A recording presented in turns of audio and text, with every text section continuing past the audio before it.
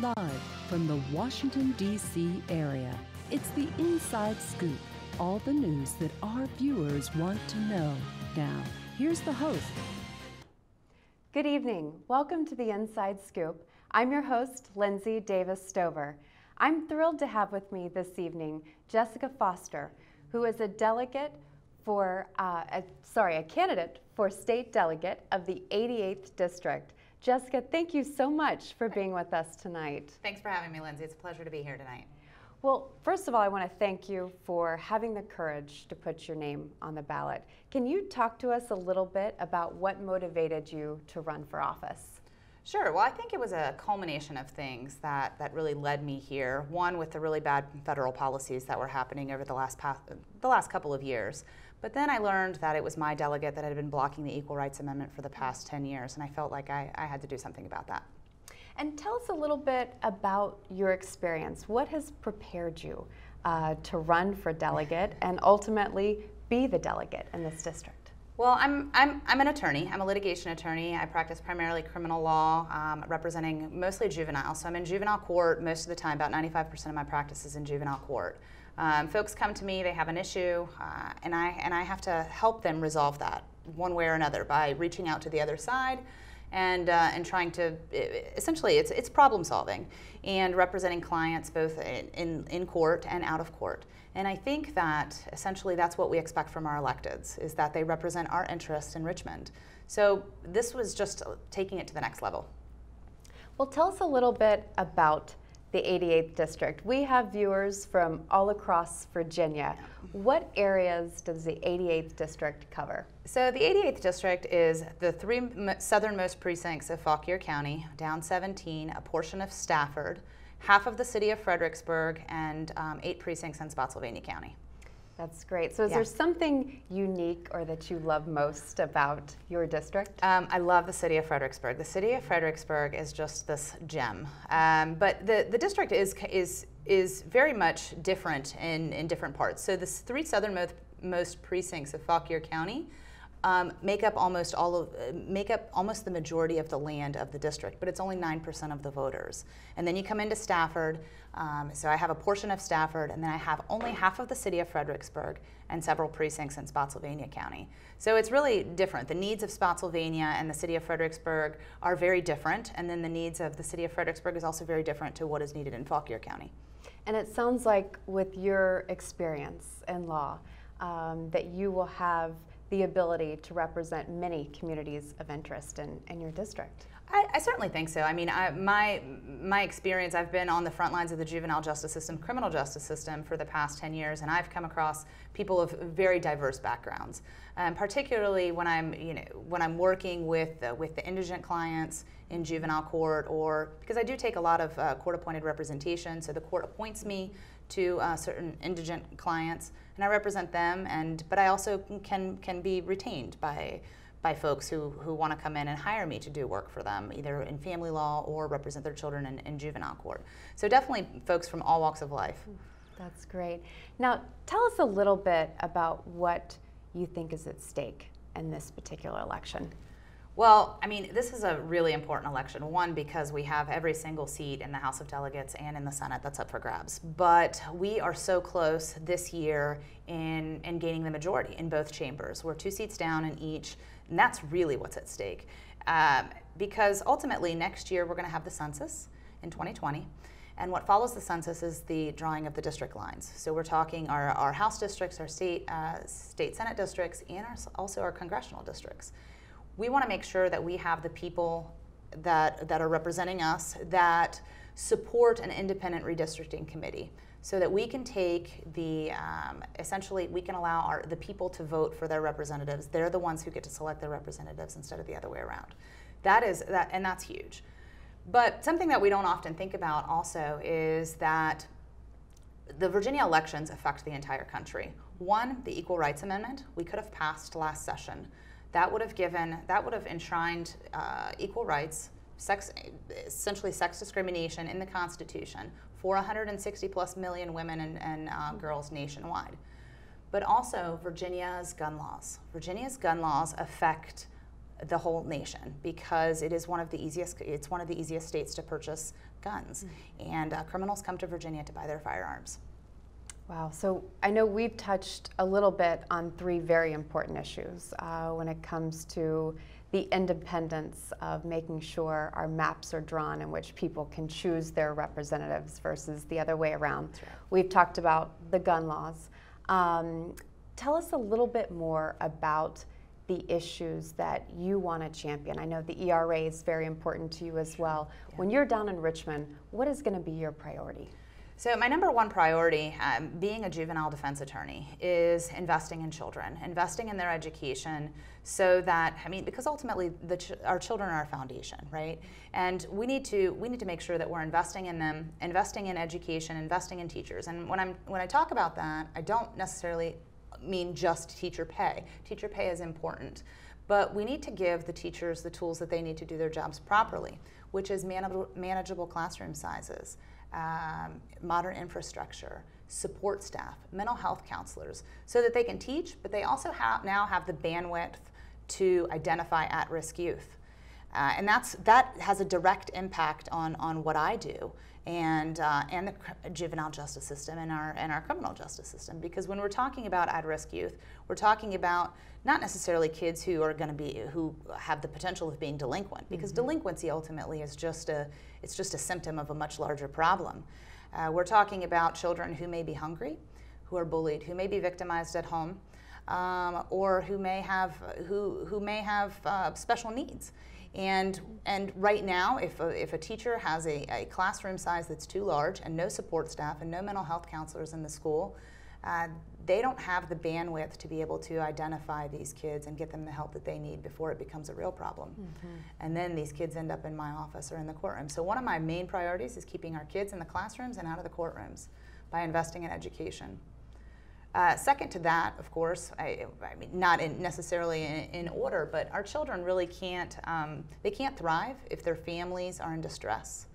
We have to invest in our working families, and we have to make sure that they are secure in their jobs with strong union support, strong workers' benefits and protections, strong pay, and also protect them from the medical side as well. You know, protecting pre-existing conditions and keeping kids on their parents' insurance until they're 26.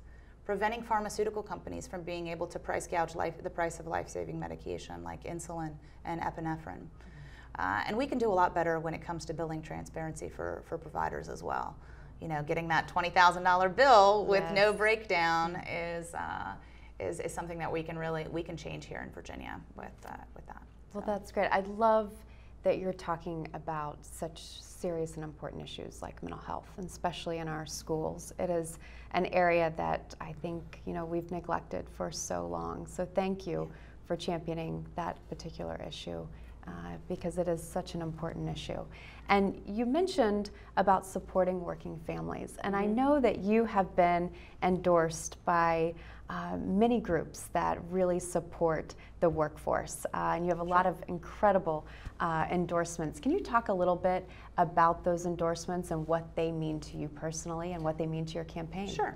Well, I've been endorsed by a number of unions, Firefighters Union, Carpenters, LIUNA, a number of unions, primarily because I really want to invest in working families. Increasing the salary protections and family protections and leave, family and medical leave, which is really important.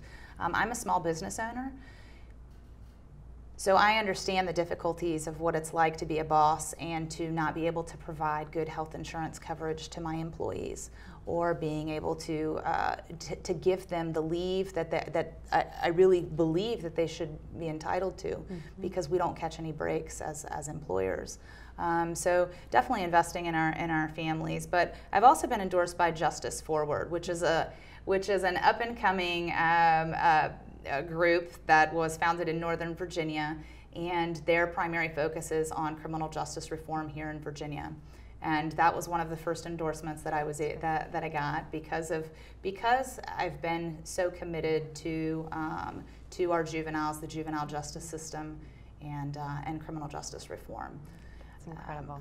I've also been endorsed by the, I'm a Gunson's candidate. So it's not an endorsement per se by Moms Demand Action, but they've definitely supported some of the things that I've talked about with respect to gun safety. It's their stamp of approval, I guess. It's their stamp of approval. That's great. Right. Yeah, well, exactly. good. That's an important stamp to have. Right. And I know right now you are working like crazy to make phone calls, knock on doors, really just be engaged in the community that you love, that you work in, that you live in.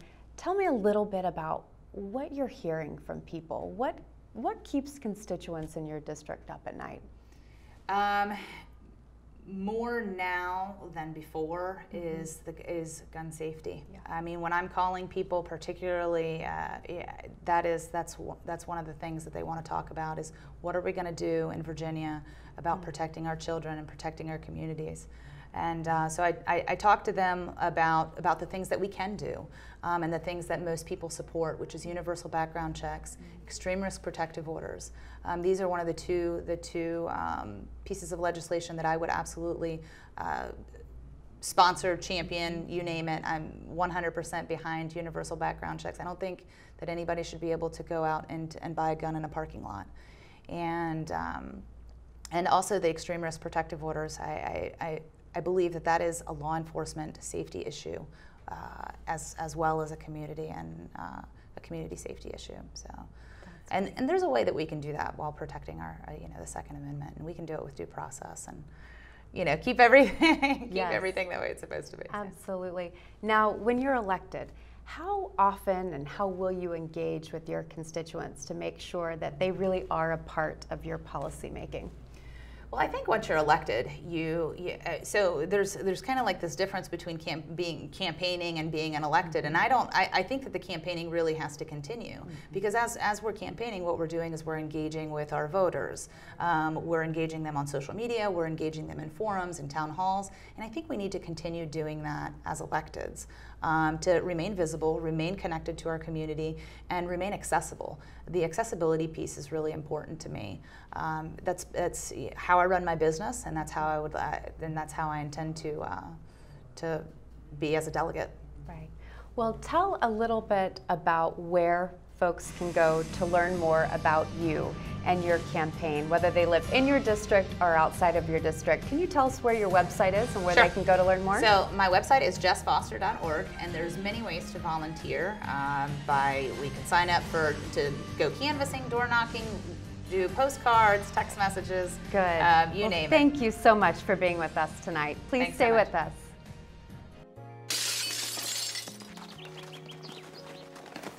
Nice going, Spencer. I can't believe we broke Old Man Hennessy's window. Correction, dude. You broke. I just threw the ball. This is really bad. What are we gonna do? We? Go to the door, ask for the ball back. Are you serious? It's my ball, Myrtleback. You're so dead. I'd run away. Yeah, to Uruguay.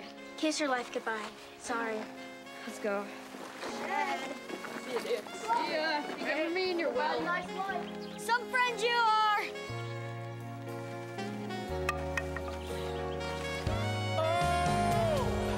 Keep smiling, keep shining. Hi. You can Tell him it was an accident, count on me and we can fix the window. for sure. Come on. Oh, I'll come with you. friends are Loyalty. Pass it on. You go first. A message from the Foundation for a Better Life.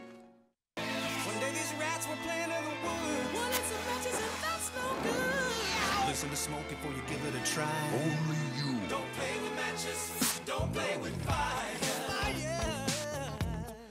Cause there's nothing very funny about freaked out life. Nothing very nice. Holy smile. So if a gorgeous force is what you desire, don't play with matches.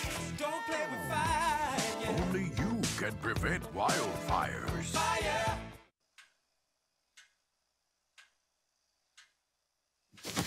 Awkward. I'm the awkward silence. You try to avoid me, then there I am again. But an awkward silence can be a great thing. Like Kelly here is about to demonstrate. You haven't really been yourself lately. Are you okay? Find out how you can help a friend with their mental health at seizetheawkward.org. We're back to the Inside Scoop. Here again, your host. Welcome back to the Inside Scoop. I'm your host, Lindsey Davis Stover, and I'm so excited to have with me tonight Delegate Ibraheem Samirah. Thank you so much for being with us this evening. Thanks for having me, Lindsey. It's great to be with you tonight. Great to be with you too. Well, you have recently, let's just dive right into it. You've recently made national news by protesting the president at Jamestown. And for our viewers that may have missed that news cycle, can you tell us a little bit about what you did and why that was so important to you and to ultimately your constituents? Sure. Glad to be on the Inside Scoop again. Thank you. It all started when we found out that Trump was coming to Jamestown, which was a surprise. I think the idea was we were going to have a normal celebratory event of 400 years of a much flawed representative democracy in the state of Virginia, and to celebrate for what it's worth, to talk about the fallacies, and to hope for a better future. Right. To talk about the sort of the policies that have caused harm for people, but also the good policies that have enabled the Virginia that exists today. We thought in my team that it was ridiculous that a president who has been attacking people of all backgrounds for just being who they are, particularly people of color, to come to this event and to use it as a way to clean up their image. Similarly to the way the 4th of July celebration was handled for this year. Right. And during the president's speech, talk a little bit about how you did protest. Sure. Well, we came in pretty prepared. Good. After finding out that the president was going to come along and try to do some campaigning at this event, we decided to make sure that the message was loud and clear that his hate is not welcome. So I designed a few signs, stuck them together with some tape, laminated the signs, put on some very important information that I thought the country should know. That in reality, the person who should really go back to their home is Donald Trump and his very corrupted Trump Tower in New York, which is a site of many scandals for America's politics today. The second sign was saying, "Deport hate," in reference to his policies on the southern border, where he's regularly trying to force people who are fleeing all sorts of hardships in pursuit of opportunity, in pursuit of safety on the southern border, that instead we should actually be deporting the hate that the president has been espousing. And the last one was in reference to my own family, which has been impacted by poor immigration policies by the federal government.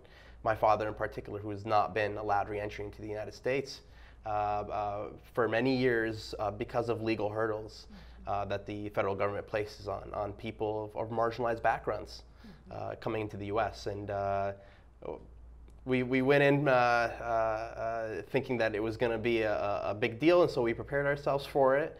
I came in hiding the poster so that the security doesn't see it, and it's quite funny, I must say. Hiding in the back of my my suit. In your suit jacket. Suit jacket, right in front of the suit jacket, and at one point I was almost going to slip out while I was walking through, and I acted like my back was hurting, and I sat down and tried to readjust, and it all worked out at the end, and got in and made the statement loud and clear to the Commander-in-Chief. That's great. And I'm interested, and I know our viewers would be interested too, what type of response did you get after that? I'm sure it could have been a mix of negative and positive. Can you talk a little bit about the response you got and how that's impacted you?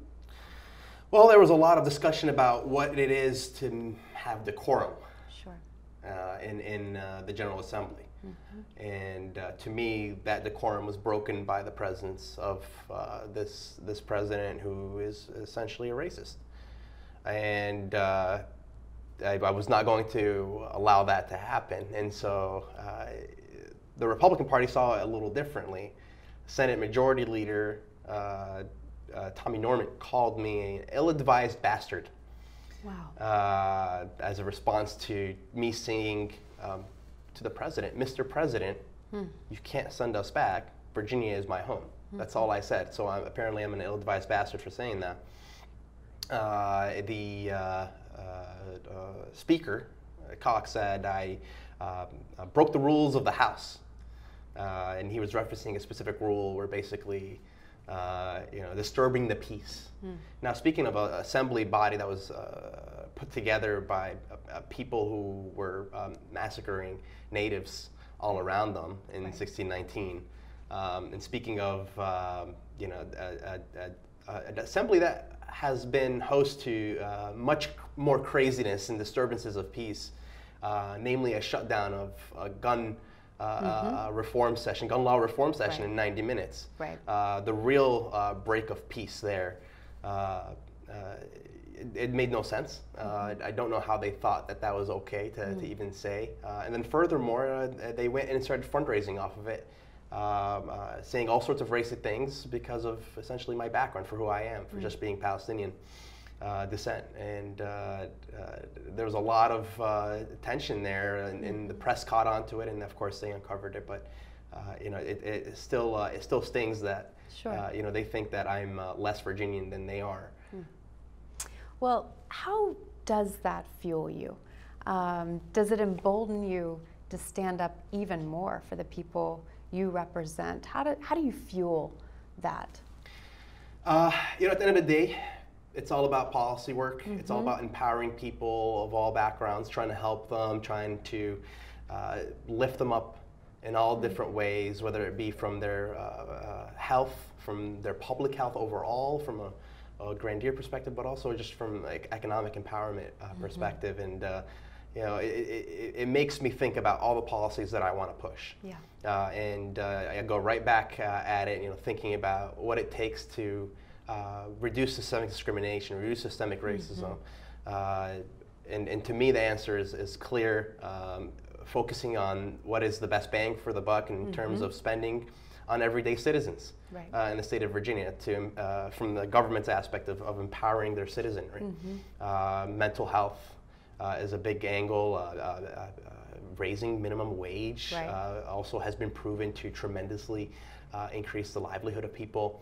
Recent studies said focusing on reducing pharmaceutical costs, focusing on increasing mental health counselors at schools. I mean, these are the ways that we're going to protect our most vulnerable and build a society that enables us to succeed long into the future for the next 100 years of Virginia's life. Right.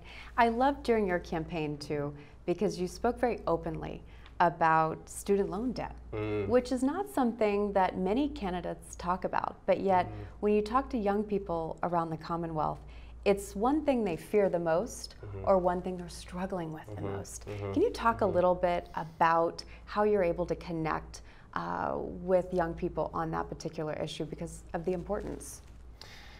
Yeah, I mean, I'm lucky enough to have a good profession. I did collect $500,000 in debt, but being a dentist, I do have enough economic empowerment to proceed in the professional world and make a good income and do my best to hit back against those high debts. But there's a lot of people that don't have that opportunity at all. And those are a lot of my friends. People that are still at entry-level jobs, even after going to college, and graduating from college for many years, 7, 8 years. It's a tremendous problem that I think that it gets missed by a lot of our more successful generations in America. And it's a hindrance. It controls the ability of somebody to move up in the economic ladder, to start a family, to reduce burden on their families. I mean, there's a lot of people still living at home with their parents with degrees and with full-time jobs, and they still have to pay off their debt. They have a high monthly payment, but also don't have the means of finding a way out of that problem. And the interest rates are extremely high. They keep collecting. So these are people that are going to continue to pay high debt, high payments for the rest of their lives. Right. Well, we have talked a lot about Virginia elections. Tell us from your perspective, what's at stake this year? Sure. What's at stake? Why is it important for people to get to the polls this year? This is the first time a southern state will have a majority of Democrats that stand for progressive issues in the Senate, in the House, and in the governorship. And we will be able to push a lot of bills and issues that have been held back for too many years to count. We're talking about passing the ERA. We're talking about increasing funding for schools. We're talking about increasing protections for those that are on the margins of society of all backgrounds. We're talking about uplifting Virginia to not just be the best economically empowered state in the country, but the best place to live, the best place to thrive, the best place to have a family, to balance out that formula so that we can set a model for the rest of the country, become the Silicon Valley of the East Coast. We have so much at stake that requires expertise, that requires true representative democracy, and that's not what we have right now, and we need to change that. And furthermore, we're going to be setting the tone for the 2020 elections. We're the first election, the last election before the 2020 elections across the country. And if we can set the tone that we're coming out strong with policy, we're coming out with a voice of reasoning, with one that encompasses everybody across the board, we will be able to overcome a lot of the challenges that we've developed over the past few years since Donald Trump got elected. That's fantastic. That's something too we don't talk a lot about, but Virginia does set the tone for so much. We set it after Trump was elected, and we'll set it before this next election. Sure will. You represent the 86th district, but I will say you represent so many of us, both in and outside of your district. The day you stood up for those that didn't have a voice, and I just want to thank you for that. Thank you. Can you tell people what your website is, so if they want to learn more about you, want to learn how to get involved with your efforts? Yeah, well, I'm all over social media, so find me on Twitter, Ibraheem Samirah, as my name is written, on Facebook as well, but my website is also Samirah, the number 4, Delegate, as it's correctly spelled, .com. Thank you for being with us. We'll be right back. Okay, so we drowned the fire, stirred it, drowned it again, and now just feel if it's cold. Yeah. Cool.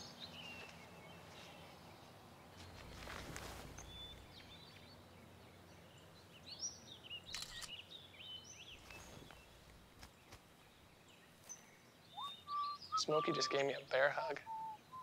I know. I already posted it.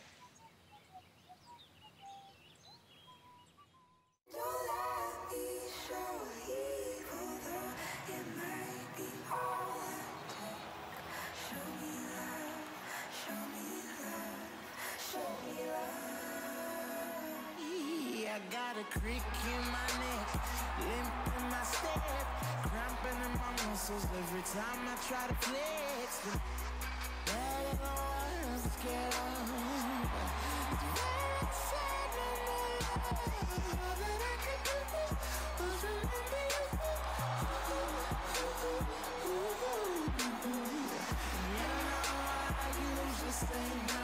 But if you throw me love, I'll throw you some more.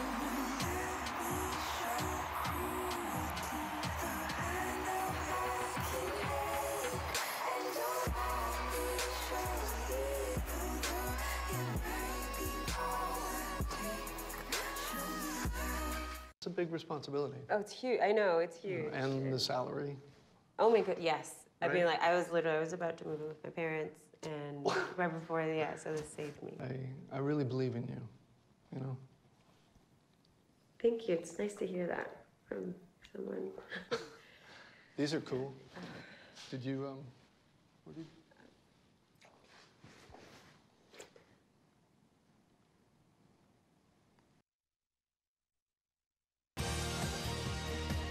We're back to the Inside Scoop. Here again, your host. Welcome back to the Inside Scoop. I'm your host, Lindsey Davis Stover, and I'm excited to have with me this evening Karl Frisch, who's running for Fairfax County School Board. That's right. Karl, thanks for being with us. Welcome. You're in my district right now. Yes, That's fantastic. Right. So tell the viewers a little bit about your district, where your district encompasses. So Providence district includes Tysons, it includes Mosaic, Oakton, parts of Falls Church that are not in the city, same with the Vienna portions that are not in town of Vienna. So there's quite a bit. It's a sprawling district. That's fantastic. And I know you well enough to know that not only will you represent that district, but you'll represent all residents of Fairfax County if you elected. have to when you're on the school board. There's 2 high schools that are physically located in Providence district, but there are 10 high schools that students that live in Providence district attend. So all of the school board members have to be able to work together because we're all in it together. We have 35 elementary schools, 20 some middle schools, and 10 high schools to deal with where our students are attending. So it's quite a task. That's great. So you are running for school board. First, thank you for putting your name on the ballot. It takes a lot of courage to do that. Can you tell us a little bit about what led you to the decision to run for office? Well, I like to say that my partner Evan and I have 150 kids in Fairfax County Public Schools. He's a teacher. Yes. So, just by the fact that I love a teacher, I hear every day what's happening in our schools. And those challenges and those problems and those successes become your own as well. So when we first started dating, I would hear about his friends that were not leaving the profession, but they were moving to other districts to make more money, or they were moving out of Fairfax County so that they could save money on rent or buying a cheaper house. So certainly those issues impacted my thinking. Several years ago, when the school district first really started tackling issues of LGBTQ equality, I went to my first school board meeting. And I saw things being said in that meeting and heard things being said in that meeting that just are not appropriate for any kind of government function. Kids were crying with the things that were being said, and I knew that was not appropriate. I knew that the voices that were being echoed there were not the voices of people in Fairfax County, not the people that I know. And so I got involved, and the next time those issues came up, the mood in the room was significantly different. Fairfax County is a very welcoming place. People come here for our schools, but they come here because we're richly diverse in a lot of different ways. That's why businesses come here. They come here for our schools as well. So we need to make sure that our schools are doing everything they can to protect our kids. And so one of the reasons that I decided to do this was that as well. And climate's very important to me as well. So I think that we can tackle these challenges, and I'm excited to be in this campaign. I'm more excited to actually do the work than the actual campaigning. I understand. I understand. Now, you've already touched on some of the topics that are going to be your priority. Tell us a little bit more about the issues that you're going to champion when you are elected. Well, there are some major concerns that I think are common for everybody. Certainly class size and trailers. Yes. We're down to 750 trailers, which it is a lot, but it is an improvement. We were over 800 not too long ago. So we need to continue to make progress there. We can do that by shortening the construction cycle. Right now, if your school is being remodeled right now, it's going to be 37 years until it gets touched again in any meaningful way. Wow. 37 years. And so we need to do a better job of shortening that lifespan to about 20 years. And we need to do a better job of making sure that our students have access to the different programs and opportunities that our school district provides them. So, for example, in Providence District, the Falls Church Pyramid has not a single advanced academic program for elementary school students. So if you are one of those kids who needs to be in advanced academics, you're hopping on the bus, your parents are driving you across town. Right. It's just not fair. What do they think when they go to Little League or soccer and they hear about their friends having advanced academics in their own school. Right. You know, that they're less than. So we've got those issues. You know, there's not a single language immersion program in Providence district, a richly diverse district like Providence. Wow. So I'd like to bring those things, and those can also help with capacity issues, depending on where you locate the schools. For example, Mosby Woods Elementary School, which is in my neighborhood, is over capacity. It's also a level 4 advanced academic program, so it's drawing kids from all over the community, not just from its core community. So if we can do a better job of making advanced academics available to more students across the county, we'll be able to even out some of those issues as well. You know, what I love about your priorities is that you're putting our children first. They That's what it's really all about. are your priority, and that's what I love about the issues that you're going to champion. And you too, we've talked a lot about this, about the trailers. It has been a hot topic in Fairfax County. We had a news article written not too long ago about the amount of trailers coming into the county. I know my daughter alone is in elementary school, is going to be her 3rd year in a trailer. And from a parent's perspective, there are a lot of health and safety concerns in that regard. So I love that you're tackling that issue, because those are the issues that parents are talking about around the dinner table. And the fact that you're prioritizing our kids, I know you're in it for the when right you go reasons. door knocking, you hear about safety issues and safety concerns. You know, we're investing a significant amount of resources to make sure that our schools are safe. We're building vestibules at different schools across the county. And when we're, you know, building new schools or renovating our schools, we're making sure that they're situated in such a way that it's more safe for students. But the trailers are the #1 problem that I have on that issue, is that they're not, you know, we keep them as safe as we can, but they are not as safe as being inside of the school facility itself. So we need to do everything we can to reduce the number, and that we do a better job when we are renovating of considering growth. You know, it's not the easiest thing in the world when you're renovating a school, and that renovation is going to take a 7-year cycle from planning to completion to get the number exactly right. But we need to do everything we can to empower our facilities department to make sure that they have the resources that they can get as close to the mark as possible. That's fantastic. You know, because you have put children at the center of your priority, how will you include young people and students and children in your policy making? How will you engage with them once you're elected? I'm here because somebody engaged me when I was a high school student. I was a quiet kid who did not talk much, and I joined basically speech and debate, a program called YMCA Youth in Government, Model Legislature and Court program. I learned about bill writing and what it, you know, how a bill becomes a law and what it takes to, you know, run for office as a high school student. And that's what turned me on to the power of government to help people. We need to do a good job of not only involving young kids in our campaigns. You know, they love to know that they can get extra credit by volunteering usually. But we also need to make sure that we're instilling in them, when we teach civics, you know, the importance of being involved and engaged in this system. We have a student member on our school board, which is pretty unique in terms of our government experience. We could do a better job of not only having that student involved, but expanding their role to bring other students into the system as well, so that they can have a hands-on approach and see what the school board actually does. That's great. And you know, one thing that I want to touch on, especially for viewers that are with us this evening that haven't had the chance to meet you yet, can you talk about how your experience really prepared you to run for office, but to ultimately serve in this position? I've spent the last many years being a public policy advocate in Washington.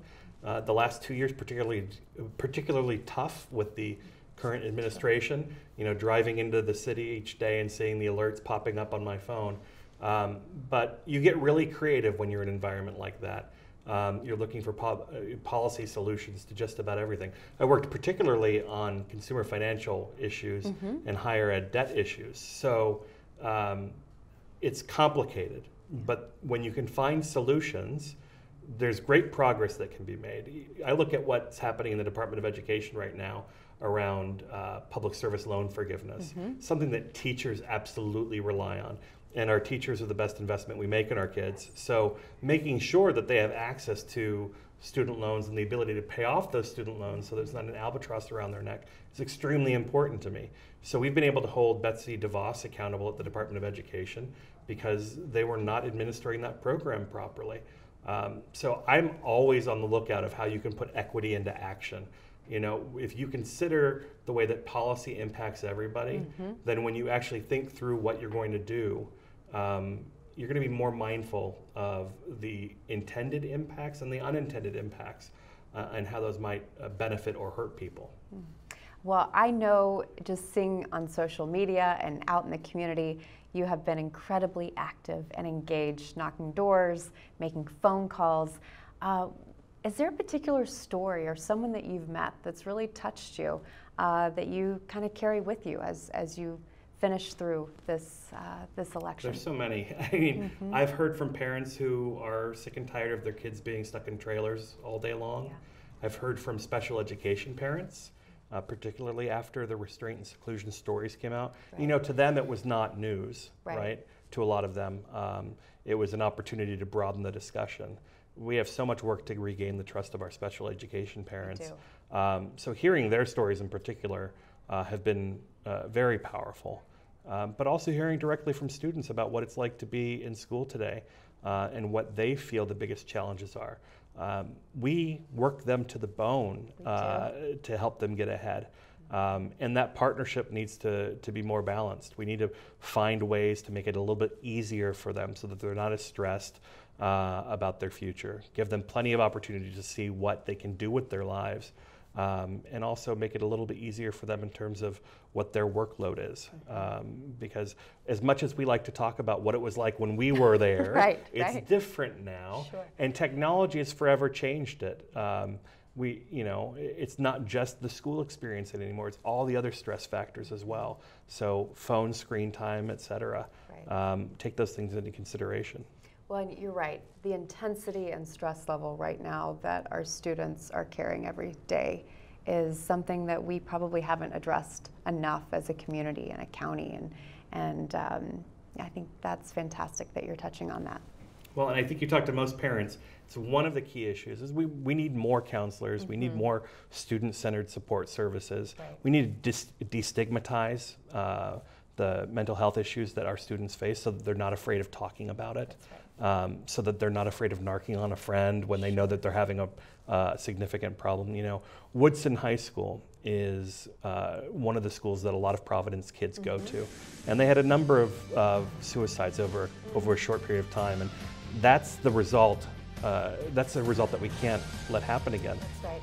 Now, tell our viewers real quickly what your website is. They can go to it and learn more about you. They've seen my name on the screen. It's just karlfrisch.com. It's also Karl Frisch on every social platform you can imagine. Fantastic. Karl, thank you for being with us. Thank you. Stay with us. We'll be right back. So, I just moved in with this family, and it's embarrassing. The little one, he likes to go outside and crawl around in the giant litter box. I don't know what he's doing. I mean, I was born, and I knew how to use the litter box. Look at that. That's disgusting. Oh, poop already. You're making me nervous. Oh, okay, I can't look at this anymore. I really hope he grows out of this, for his sake. So how was work? It was 1,300 hours. My math class from 302 was in the trenches. Davy Roth had it the worst. Fractions were coming at him left and right. He just didn't get the damn things. 2 days ago, I tried to teach him what 1/4 of 1/2 was using different sizes of blocks. Yesterday, I tried again by dividing up pizza. Both missions failed. Oh, no. But today, I was ready. I created a combat math game where the only way to beat the enemy is to out-fraction them. Davy conquered every last denominator. My game was so successful, the principal is deploying it to math squadrons all over the school. Anywho, how was your day? Oh, today my boss treated the office to salad wraps. Salad wraps. I know. 150 over 90. 180 over 111. 160 over 110. I had a stroke. This is what high blood pressure looks like. You might not feel its symptoms, but the results from a stroke are far from invisible or silent. If you've come off your treatment plan, get back on it, or talk with your doctor to create an exercise, diet, and medication plan that works for you. Go to loweryourhbp.org. If I would have followed a treatment plan, I would not be in this situation. We're back to the Inside Scoop. Here again, your host. Welcome back to the Inside Scoop. I'm your host, Lindsey Davis Stover. And our final segment tonight, I'm here with a good friend, Kenny Boddye, who is running for Supervisor in Prince William County. Kenny, thanks so much for being with us. Lindsey, thank you so much. Thanks to FPA and for Inside Scoop for having me. Well, it's really a thrill to have you here today, and I'm excited to talk about your district. Tell us, the viewers, we have viewers from all over Virginia.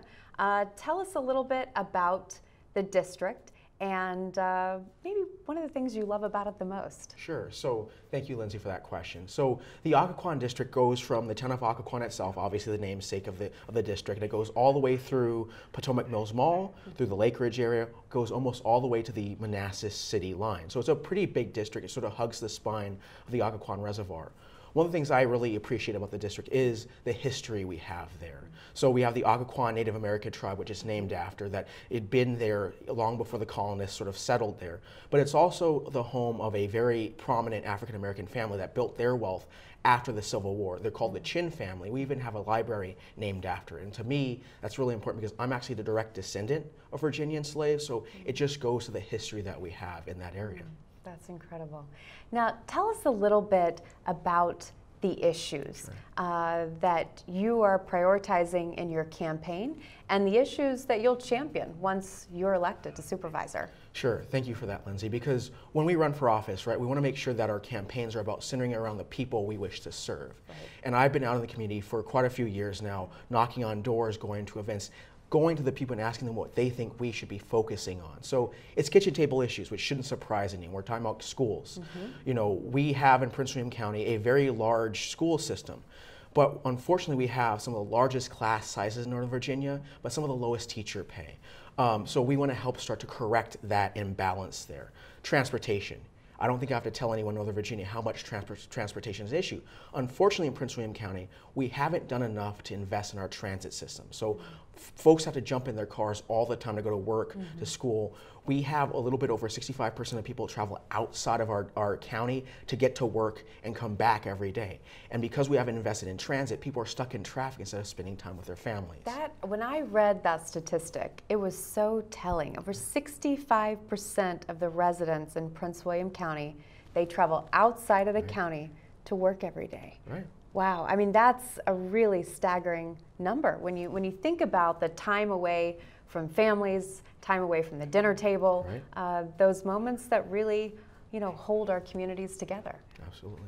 And the last thing is services. So we have a large veteran community in Prince William. You know, we're sandwiched between Fort Belvoir up north and Quantico down south. So we have a lot of folks that they serve our country, then they decide to retire and put down roots in our community. So veteran services, transportation issues, but also other folks outside of veterans that are struggling. You have homelessness, substance abuse, the opioid crisis, all these things we need to help people pick themselves back up when they fall on hard times.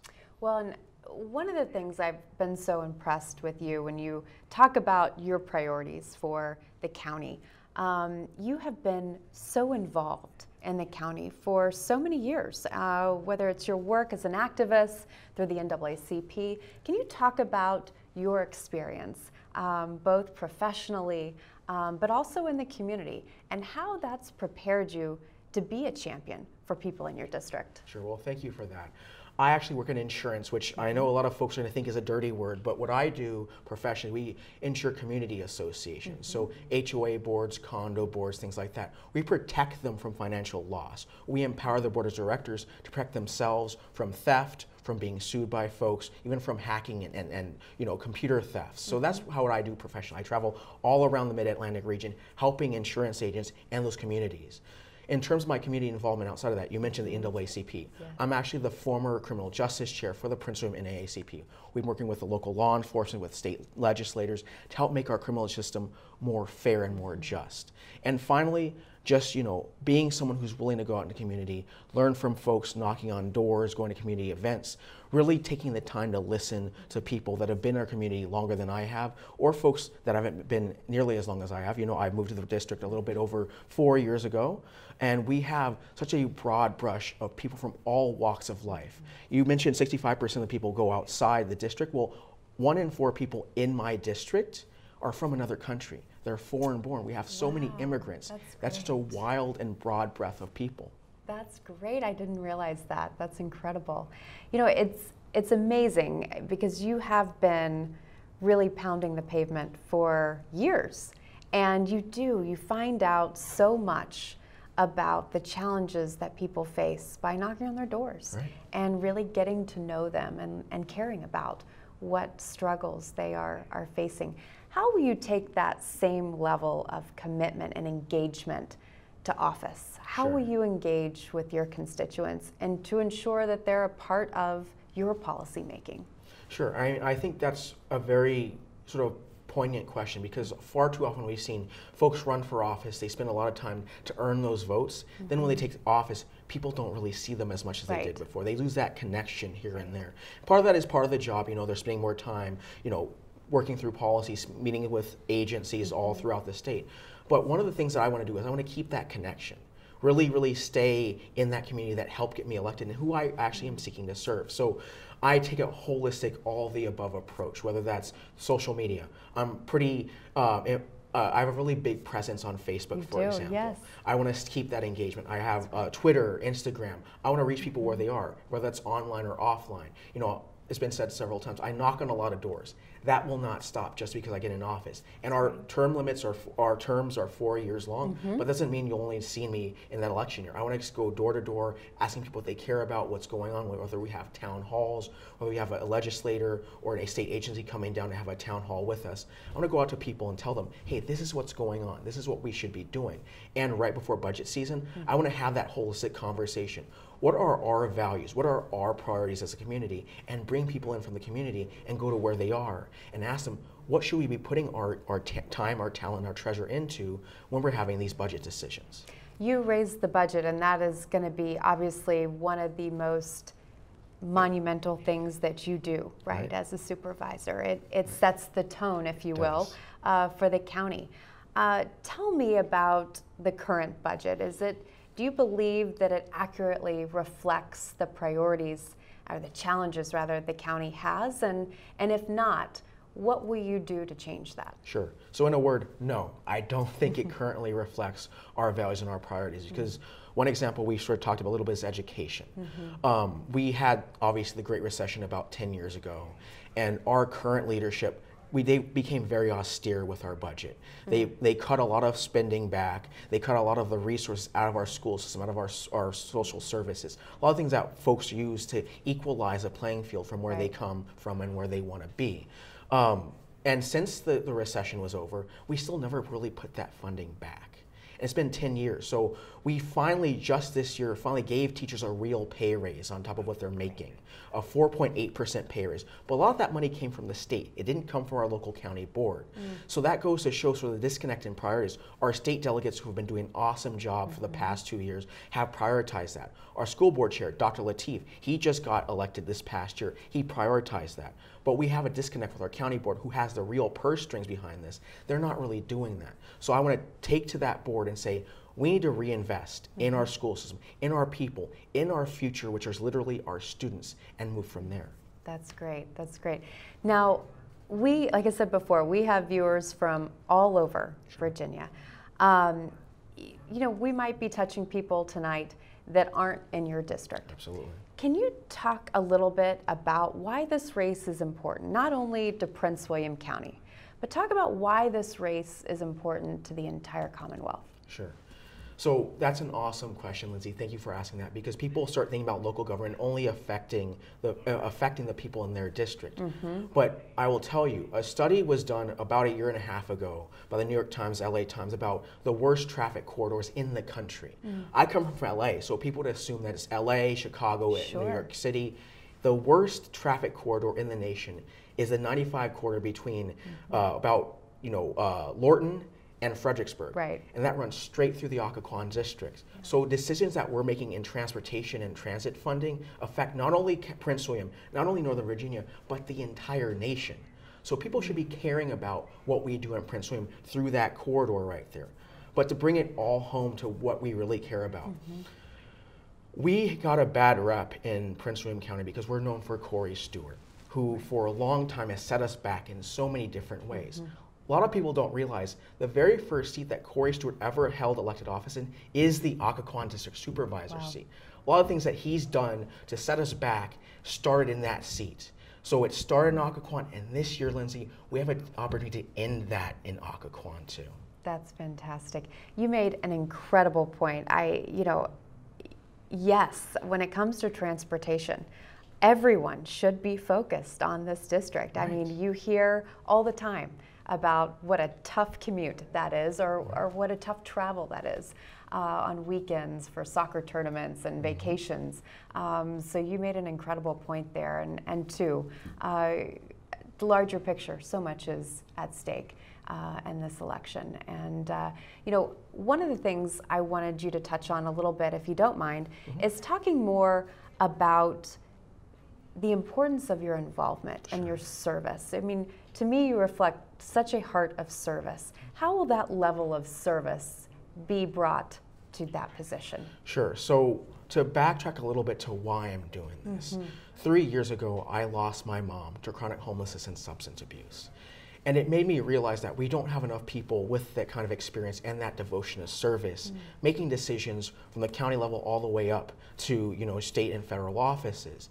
And so I considered myself making a promise to the legacy of my mother to serve others like she did. She was a nurse. And I devote every waking moment I can to serving folks in our community, outside of community, making sure that when I look back at my last days, I'm able to say I was able to help people and actually really make a positive impact on people's lives. So whether that's my involvement in the NAACP or being in elected office, hopefully, or just advocating for things like healthcare, criminal justice reform, combating homelessness, having that impact that average everyday people will be able to feel it in a very impactful way in their lives. And that's where I think about every time I get up every morning. That's incredible, and you can see it. You can see your heart of service. So thank you for putting your name on the ballot. Thank you for having the courage to run. And for viewers inside your district and outside your district, tell us a little bit about where people can go to find out more about you, your social and also your website. Sure. So my website is Kenny4Supervisor, 4 spelled out F-O-R, supervisor.com. I'm also all over social media like we talked about. It's Kenny Boddye, Kenny-Boddye. And you can come out, go to our website, donate if you'd like, come out and knock doors for us. It's a short drive, make phone calls, what have you. Great. Well, to learn more about Kenny, please go to his website. Thank you for being with us tonight.